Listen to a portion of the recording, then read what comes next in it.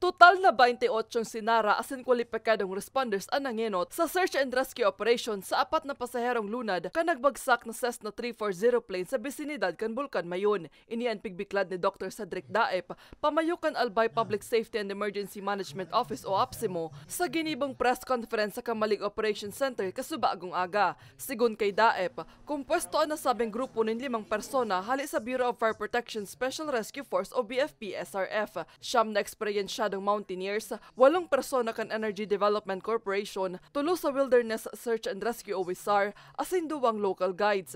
Magigiromdoman, natawan ang APSEMO ng permiso sa paggamit ng full force implementation para sa search and rescue operation. Aminado sa non-opisyal na sa ibong kan maigot na rescue operation, prioridad man liwat ang seguridad kan mga responders.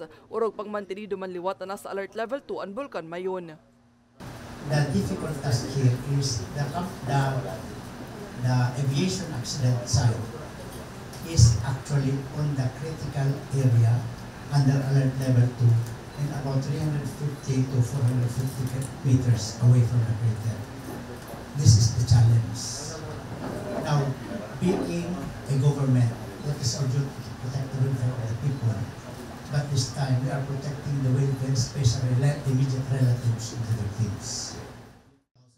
Dugang pa ni Daep, nagamit naman ng chopper na igwang thermal camera ang Philippine Navy nga ni maaraman kung may senyales pa nin buhay ang napat na pasahero. Sa ibong kaini, dai mo na ipinaluwas sa publiko ang resulta, hulita posibleng maapektuhan kaini ang pinagigibong operasyon, maging ang pigigibong investigation kan Civil Aviation Authority of the Philippines o CAAP. Still thinking of possibility that there must have a certain situation of life on site.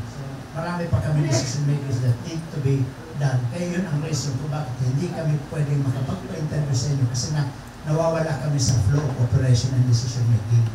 Yun ang pinaka-critical. We must be able to produce positive result as soon as possible, but we cannot disclose anytime for reason of difficult terrain and weather condition. Tinaawan man ang linaw ni Daep na pinasiguro man ang komunikasyon sa 28 responders. May supisyente man ang mga ining darang battery para sa gamit na ekipahe. Nasa Medici channel ito.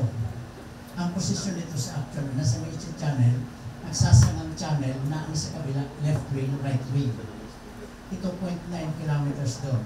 Kailangan nilang umakyat dito sa mataas na slope na vegetated na walang trail. So dito pa lang matatagalan na sila pupunta sa kabila. May small tributaries na kailangan daanan so that they will be able to reach ang uling channel para mapabilis. Now,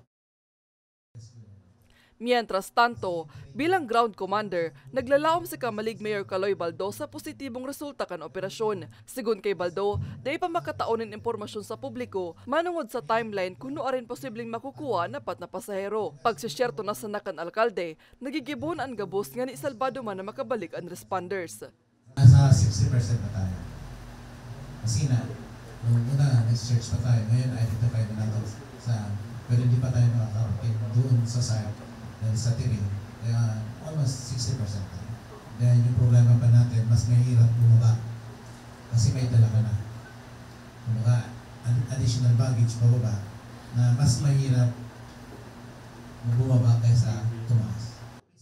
Mientras tanto, nakatalay na ideklarang search and retrieval operation ang presenteng search and rescue operation sa oras na matrayumfong napasakamot na kan mga responders ang napat na nawawarang pasahero. Para sa mga baretang tatak, Bicol, Marielle Lorenzana.